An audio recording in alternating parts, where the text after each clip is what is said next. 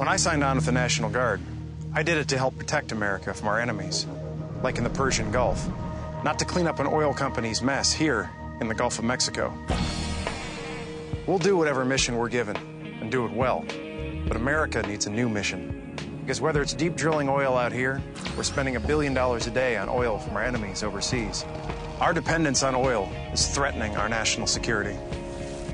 Thing is, a clean American energy plan would cut our dependence on oil in half. It's more power for America made here in America, putting our people to work using all the resources we have. Some folks in Washington say now's not the time to clean American power. I gotta ask, if not now, when? Call your senators. It's time to make America more secure with more clean, American-made power.